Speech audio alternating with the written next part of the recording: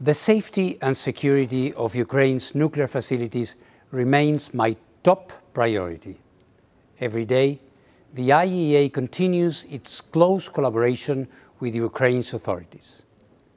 Following my expert missions to Chernobyl and the South Ukraine nuclear power plants, we now have a clear picture of what needs to be done.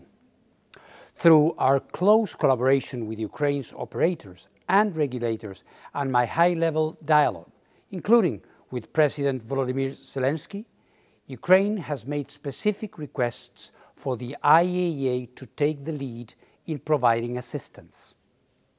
I have therefore established a comprehensive program of assistance and shared a detailed list of Ukraine's needs with member states in the IAEA's Response and Assistance Network. The IAEA is perfectly positioned to ensure Ukraine gets what it needs, efficiently and quickly.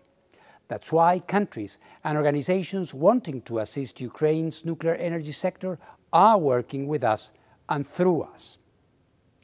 It is vital Ukraine be able to fulfill its safeguards obligations unimpeded, and that the IAEA's 7 pillars of nuclear safety and security are upheld, even amid military conflict.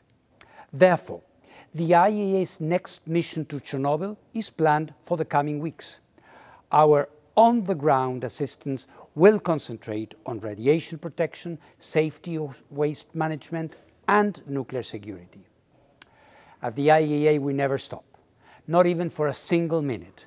That's true today and will be as long as Ukraine needs our assistance.